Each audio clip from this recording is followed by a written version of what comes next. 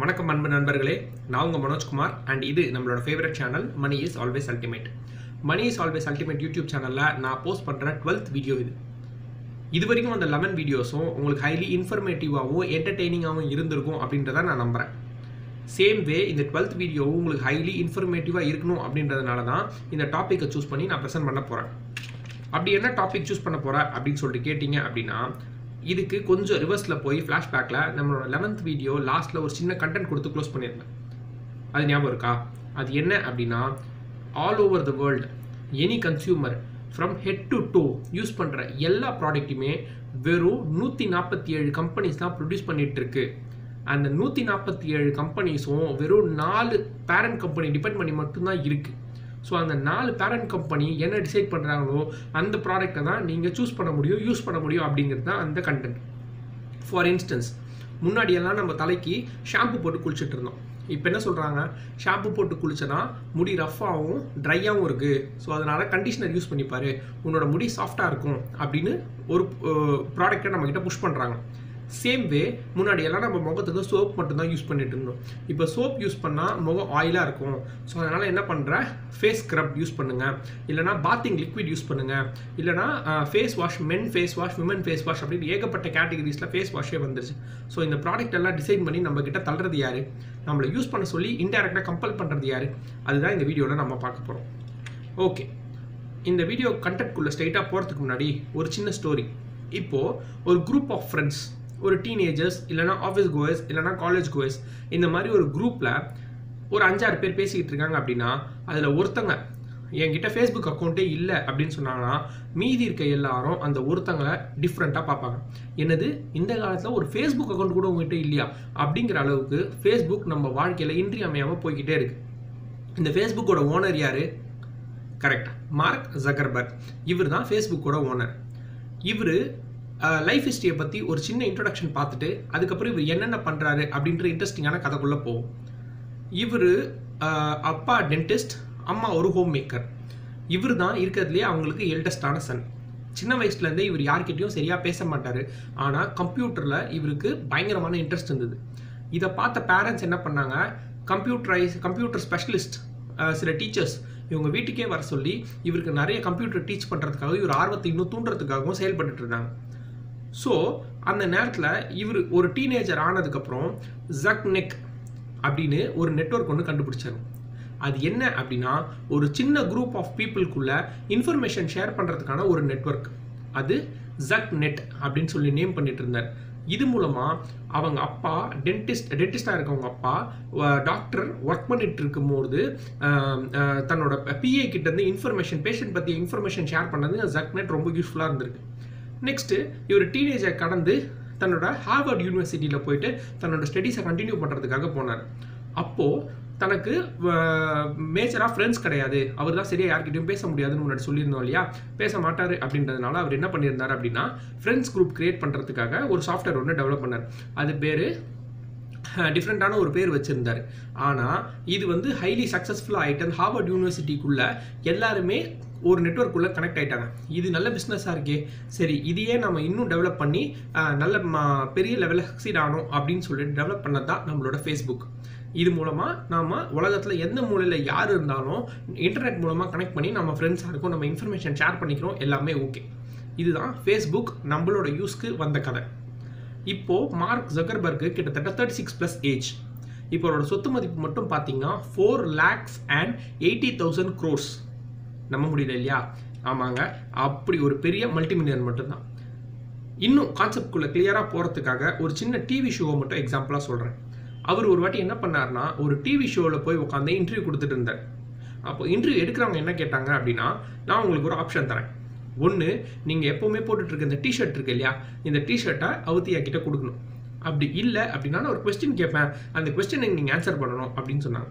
Question answer பண்ணுறது ரொம்ப easy இல்லை, பப்ளிக் முன்னாடி ஷர்ட்டை காட்டுறதை விட, ஓகே நீங்கள் கொஸ்டினே கேளுங்க அப்படின்னு சொல்லிட்டு சொன்னாங்க. அப்போ இருக்கும்போது அவங்க என்ன கேட்டிருக்காங்க, உங்களுக்கு கோடிக்கணக்கான ஃபேஸ்புக் யூசர்ஸ் இருக்காங்க, எந்த வகையில் ஃபேஸ்புக் யூசர்ஸ் பெனிஃபிட் ஆக போகிறாங்க அப்படிங்கிறத எங்களுக்கு கொஞ்சம் சொல்லுங்கள் அப்படின்னு சொன்னாங்க.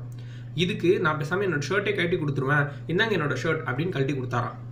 அப்போ அந்த ஷர்ட்டை எடுத்து பார்க்கும்போது உள்ளே ஏதோ டிசைன் பிரிண்ட் ஆகிட்டு தான். அந்த டிசைனில் ஒரு சிம்பிள் இருந்து தான், அந்த சிம்பிள் பேர் தான் இலுமினாட்டி சிம்பிள் அப்படின்னு சொல்கிறாங்க. இலுமினாட்டி இதுதான் நம்ம இன்னி வீடியோவோட டைட்டில். இலுமினாட்டிஸ்னா யாரு, இலுமினாட்டிஸ் என்ன பண்ணுவாங்க அப்படிங்கிறத இந்த வீடியோவில் நம்ம தெளிவாக பார்க்கலாம். ஃபர்ஸ்ட், இலுமினாட்டி அதாவது இலுமினேஷன் அப்படின்னா என்னன்னா வெளிச்சம் செலுத்துதல், அதுதான் தமிழ் அர்த்தம். இலுமினாட்டிக்கு ஸ்ட்ரெயிட் தமிழ் மீனிங் அதுதான். ஆனால் இந்த இலுமினாட்டி இல்லை இவங்க தான் குரூப் ஆஃப் இலுமினேட்டர்ஸ் அப்படின்னு சொல்கிறதுக்கு வேர்ல்டு வைடாக மித் மட்டும்தான் இருக்கே தவிர எந்த ப்ரூஃப்மே கிடையாது. இது எல்லாமே ஒருத்தர் சொன்ன கருத்தை ஒன்றா சேர்த்து கதையாக்கியிருக்காங்க, அவ்வளோதான். பட் ஆனால் இது இருக்கிற மாதிரியும் இருக்கும், இல்லாத மாதிரியும் இருக்கும். பட் ப்ரூஃப் இல்லைன்றதுனால நாம் இதை இல்லைன்னே வச்சுப்போம். ஓகே, இந்த இலுமினாட்டி சிம்பிள் எப்படி இருக்கும் கீழே லிங்க்ல டிஸ்கிரிப்ஷன் கொடுத்துருக்கேன், அது கொஞ்சம் பார்த்து இலுமினாட்டி சிம்பிள்னா எப்படி இருக்கும் அப்படின்றது தெரிஞ்சுக்கோங்க. அது ஒன்றும் இல்லைங்க, சென்டரில் ஒரு ஸ்டார் இருக்கும், ஒரு ஸ்டெப்ஸ் போட்டிருக்கும், தட் இஸ் 13 ஸ்டெப்ஸ் அதில் இருக்கும். இதுதான் இந்த இலுமினாட்டியோட சிம்பிள். இந்த இலுமினாட்டின்ற கான்செப்ட் எப்போ வந்தது? 1771 அப்படிங்கிற வருஷத்தில் 13 பேர் சேர்ந்து இந்த இலுமினேட்டர்ஸ், அவங்க யாருன்னா மல்டி மில்லியனர்ஸ், அவங்களால மட்டும்தான் இந்த உலகத்தில் என்னத்தை வேணால் கண்ட்ரோல் பண்ண முடியும் அப்படிங்கிற சூப்பர் பவர் வச்ச மல்டி மில்லியனர்ஸ், அந்த 13 பேர் 13 குடும்பத்தை சேர்ந்த பணக்காரர்கள் ஒன்றா சேர்ந்து தான் இந்த இலுமினாட்டி அப்படின்னு ஒரு கான்செப்டை உருவாக்குனாங்க. ஃபார் எக்ஸாம்பிள், இலுமினாட்டிக்கு இப்போ பெஸ்ட் எக்ஸாம்பிளாக எது சொல்கிறாங்க அப்படின்னா, இப்போது வாட்டர் பியூரிஃபையர் தான் இலுமினாட்டிஸ் நம்ம கிட்ட புஷ் பண்ணுற ஒரு ப்ராடக்ட். அவங்க என்ன நினைக்கிறாங்களோ அதை தான் நம்ம செஞ்சுட்ருக்கோம் அப்படின்னு சொல்கிறாங்க. நம்ம யூஸ் பண்ணுற எல்லா கெமிக்கல்ஸ், ஃபார் எக்ஸாம்பிள் துணி துவச்சி அந்த வேஸ்ட் வாட்டரை தரையில் கொட்டுறோம், இல்லாட்டி நம்ம குளிக்கிற சோப்போட நோரம் தரையில் போகுது, மண்ணில் போகுது. ஸோ இதனால் என்ன ஆயிடுச்சு, வாட்டர் கண்டாமினேட் ஆகி நம்மளால நார்மல் வாட்டர் குடிக்கவே முடியல.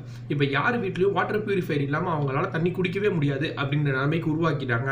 ஸோ வாட்டர் பியூரிஃபையர்ன்ற ப்ராடக்ட்டை புஷ் பண்ணுறதுக்கு தான் இது செஞ்சுட்டு இருக்காங்க அப்படின்னு நிறைய பேர் பேசிகிட்டு இருக்காங்க.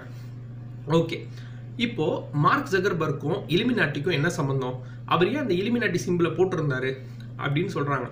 இலுமினாட்டி மார்க் ஜக்கர்பர்க் ஒரு இலுமினாட்டி அப்படின்னு ப்ரூவ் பண்ணுறதுக்கு நிறைய பேர் நிறைய எக்ஸாம்பிள் சொல்கிறாங்க. ஃபஸ்ட்டு என்னென்னா, எஃபி நீங்கள் சிஸ்டமில் ஃபேஸ்புக்கை நீங்கள் சிஸ்டமில் லாகின் பண்ணுற பேஜ்க்கு போய் லாகின் பண்ணீங்க அப்படின்னா மனுஷன் படம் போட்ட சிம்பிள்ஸ் இருக்கும். ஒருத்தர் எஃபி கனெக்ட் பண்ணுது அப்படின்னு டைக்ராமேட்டிக் ரெப்ரசன்டேஷன் ஒன்று இருக்கும். அதில் எண்ணி பார்த்தீங்கன்னா அந்த ஹியூமனோட பிக்சர்ஸ், தட் இஸ் தம்ப்நெயில்ஸ் மொத்தம் 13 இருக்கும். நான் இலுமினாட்டியோட நம்பர் என்ன சொன்னேன்? 13ன்னு சொன்னேன். ஸோ மார்க் ஜக்கர்பர்க் ஒரு இலுமினாட்டி அப்படிங்கிறது தான் அவங்களோட பிலீஃப். செகண்ட் திங், அவரோட ட்ரெஸ்ஸிங் சென்ஸ். இவ்வளோ பெரிய மல்டி மில்லியனர், இவ்வளோ கோடான கோடி சொத்து வச்சிருக்காரு, அவர் நினச்சா எப்படி வேணால் ட்ரெஸ் பண்ணுறாமே. ஆனால் ஏன் அந்த டிஷர்ட் போட்டிருக்காரு, அதுவும் ஏன் அந்த சிம்பிள் வச்ச பிரிண்டட் டிஷர்ட் போட்டிருக்காரு, அப்போ ஒரு கண்டிப்பாக இலுமினாட்டி தானே அப்படின்னு நிறைய பேர் சந்தேகப்படுறாங்க. நெக்ஸ்ட்டு, அவர் சிரிக்கும் போது நம்ம எல்லாம் எப்படி சிரிப்போம்? ஆழ் மனசுலேருந்து சிரிக்கிறோம் அப்படின்னா நம்ம சிரிச்சுட்டு சிரிப்பை கண்ட்ரோல் பண்ணுறதுக்கு அட்லீஸ்ட் ஒரு 5 to 10 செகண்ட்ஸ் ஆகும். பட் ஆனால் அவர் டக்குன்னு சிரிச்சுட்டு டக்குன்னு க்ளோஸ் பண்ணிடுறாரு அப்படின்றத சொன்னாங்க. ஸோ அதனால் அவர் மனசுலேருந்து சிரிக்கலை, அவரோட எண்ணம் வேற ஏதோ அப்படிங்கிறதும் நம்பப்படுது. நெக்ஸ்ட், அவர் பேசும்போது என்ன பண்ணுவார் அப்படின்னு சொல்லிட்டு பார்த்தீங்கன்னா, நம்ம பேசும்போது இப்படிலாம் வச்சு பேசுவோம். பட் ஆனால் அவர் எப்போவுமே இப்படி வச்சு பேசுவார். He keeps his hands closed and he gives interview or he tax on the television. So அதனால் அவரோட எண்ணங்கள் அவர் பிரதிபலிக்காமல் அவர் எண்ணங்கள் அவர் மூடி வச்சிருக்காரு. அவர் மனசில் தோன்றதை வெளிப்படையாக யார்கிட்டையும் சொல்ல மாட்டேங்கிறாரு அப்படின்னு இவரை பற்றி கருத்து இதாகுது. சரி, ஓகே, எஃபி ஒரு பவர்ஃபுல்லான டூல். இன்னைக்கு நம்ம எஃபி இல்லாமல் நம்மளால் இருக்க முடியல. இன்ஸ்டாகிராமாக இருக்கட்டும், வாட்ஸ்அப்பாக இருக்கட்டும், எந்த ஆப்புமே இல்லாமல் நம்மளால் இருக்க முடியல அப்படிங்கிறத நம்ம ப்ரூவ் பண்ணிக்கிறோம். ஓகே, எஃபி விட்டு நான் விலகிடுறேன், எஃபியில் இவ்வளோ பிரச்சனைகள் இருக்குது, என்னோட இன்ஃபர்மேஷனை எடுக்கிறாங்கன்னு சொல்கிறீங்க, இதுன்னு சொல்கிறீங்க, அதுன்னு சொல்கிறீங்க. ஓகே ஃபைன், இனிமேட்டு எஃபி பக்கமே நான் போகல, நான் பேசாமல் வெளியே வந்துடுறேன் அப்படின்னா அங்கேயும் எஃபியோட நிறைய கஸ்டமர் ரிட்டன்ஷன் ஸ்ட்ராட்டஜிஸ் இருக்குது. இது மார்க்கெட்டிங் ஸ்டூடெண்ட்ஸ்க்கு உதவும் அப்படின்றதுனால தான் இதை நான் எக்ஸ்பிளைன் பண்ணுறேன். நீங்கள் எவ்வளோ தான் ஃபாஸ்ட்டாக ஒய்ஃபையோ இல்லை இன்டர்நெட்டோ யூஸ் பண்ணியிருந்தாலும் ஒரு பேஜ்லேருந்து எஃபிக்கு இன்னொரு லிங்க்கோ இல்லை இன்னொரு பேஜ்க்கோ போகிறீங்கன்னா at least minimum 2 to 3 seconds time எடுக்கும். நான் தான் ஃபாஸ்ட்டான ஒய்ஃபை வச்சுருக்கிறேன், அப்படியே எனக்கு 2 to 3 செகண்ட்ஸ் டைம் ஆகுது அப்படின்னு சொல்லிட்டு கேட்டிங்கன்னா இது ஒரு மைண்ட் கேம். ஒரு பேஜ்லேருந்து இன்னொரு பேஜ்க்கு நீங்கள் போகிறதுக்கு எடுக்க அந்த 2 to 3 செகண்ட்ஸில் உங்கள் மைண்ட் கிண்டில் ஆயிடுது. அடுத்து என்ன நான் பார்க்க போகிறேன் அப்படிங்கிற ஒரு ஆர்வம் இருக்குது. ஸோ அதனால் அந்த எஃபி எப்பவுமே உங்கள் ஆர்வத்தை ரீட்டைன் பண்ணிக்கிட்டே இருக்க தவிர அதை குறைய விடுறதே கிடையாது அப்படின்னு சொல்கிறாங்க. நெக்ஸ்ட்டு சரி என்னோட அக்கௌண்ட்டை நான் இன்றைக்கே டெலிட் பண்ண போகிறேன், நேராக போங்க அக்கௌண்ட் டீஆக்டிவேட் பேஜ்க்கு போங்க அப்படின்னு சொல்லிட்டு பார்த்தீங்கன்னா மினிமம் நீங்கள் 3 to 5 minutes செலவு பண்ணால் மட்டும்தான் அந்த அக்கௌண்ட் டீஆக்டிவேஷன் பேஜ்லேயே உங்களால் சக்சீடாக வெளியே வர முடியும். அப்படியே நீங்கள் வெளியே வந்தாலும் என்ன வரும், நீங்கள் டீஆக்டிவேட் பண்ணி போகிறதுனால உங்களோட இம்பார்ட்டண்டான ஃப்ரெண்ட்ஸ் யாராகிட்டலாம் நீங்கள் சேட் பண்ணியிருக்கீங்க ப்ளஸ் யாராகிட்டலாம் அதிகமாக நீங்கள் கருத்து பரிமாறியிருக்கீங்களோ அவங்களோட ஃபோட்டோஸ்லாம் போட்டு he will miss you she will miss you அப்படிங்கிற மாதிரி கொடுத்துருப்பாங்க.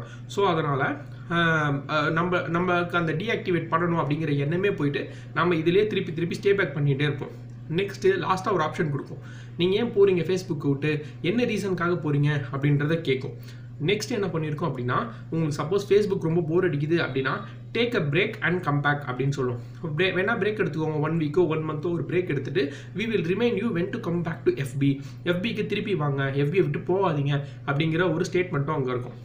நெக்ஸ்ட் அப்படின்னு சொல்லிட்டு பார்த்தீங்கன்னா நீங்கள் எஃபிஏ சப்போஸ் டீஆக்டிவேட் பண்ணுறீங்க, லாஸ்ட்டாக வந்து ஒரு டிக் மார்க்கான பாக்ஸ் கொடுத்துருப்பாங்க. அது என்னன்னா நான் டீஆக்டிவேட் பண்ணி போனாலும் எனக்கு மெயில் மூலமாக என்ன எஃபியில் நடக்குது அப்படின்னு சொல்லிட்டு எனக்கு மெயில் அனுப்புங்க அப்படின்னு சொல்லிடுறேன். சப்போஸ் அதை வந்து நீங்கள் டிக் மார்க் போட்டு விட்டிங்கன்னா மட்டும்தான் அந்த மெயில்ஸ் உங்களுக்கு வராது. 90% ஆஃப் பீப்புள் அதில் டிக் மார்க் போடாமல் வெளியே வந்துடுறதுனால நீங்கள் மெயிலில் ஸ்பேம் ஃபோல்டரோ இல்லை ப்ரமோஷன் பேஜ்லையோ என்ன ஆயிரும் அப்படின்னு சொல்லிட்டு பார்த்தீங்கன்னா உங்கள் ஃப்ரெண்ட் இந்த ஃபோட்டோவில் இந்த கமெண்ட் அடிச்சிருக்காரு, she added a new photo, he added a new photo, he commented on that page, he like this page அப்படின்னு சொல்லி வந்துட்டே இருக்கும். ஸோ அப்போ நாம தான் வெளியே வந்துட்டோம் போல, நம்ம ஃப்ரெண்ட்ஸ் எல்லாமே எஃபியில் ஆக்டிவேட்டடாக தான் இருக்காங்க அப்படின்றதுனால திருப்பி டீஆக்டிவேட் பண்ண அக்கௌண்ட்டை நம்ம திருப்பி போய் ஆக்டிவேட்டும் பண்ணுவோம். ஸோ இதுதான் customer retention strategies of Facebook அப்படின்னு சொல்லிட்டு சொல்லலாம். ஓகேங்க, ஃபேஸ்புக் யூஸ்ஃபுல்லோ நாட் யூஸ்ஃபுல்லோ அதெல்லாம் நம்ம பயன்படுத்துகிற நிலைமையில தான் இருக்குது. சேம் வே மார்க் ஜக்கர்பர்க் ஒரு இலுமினாட்டி அப்படின்னு பல பேர் ஆளுங்க சொன்னாலும் அவர் நான் இலுமினாட்டி இல்லைன்னு என்றைக்குமே பேசினதில்லை. அவரோட சர்வீஸ் நம்மளுக்கு தேவை, நம்மளோட ப்ரொமோஷன்ஸ் அவருக்கு தேவை. So let's get mutually benefited. இந்த வீடியோ உங்களுக்கு இன்ஃபர்மேட்டிவாக இருந்திருக்கும் அப்படின்றத நான் நம்புகிறேன். இந்த வீடியோ பிடிச்சிருந்தா எனக்கு ஒரு தம்ஸ் அப் கொடுங்க, அது என்ன மேலும் நிறைய வீடியோஸ் பண்ணுறதுக்காக என்னை மோட்டிவேட் பண்ணிகிட்டு இருக்கோம். சேம் வே உங்கள் ஏதாவது ஒப்பீனியன்ஸ் இருந்தது அப்படின்னா கமெண்ட் பாக்ஸில் கமெண்ட் பண்ணுங்கள். அண்ட் ப்ளீஸ் இந்த வீடியோ பிடிச்சிருந்துன்னா ஷேர் பண்ணுங்கள். சப்ஸ்கிரைப் பண்ணாதவங்க நம்ம money is always ultimate YouTube சேனலுக்கு சப்ஸ்கிரைப் பண்ணுங்கள். Okay guys, meet you in the 30th video. Bye.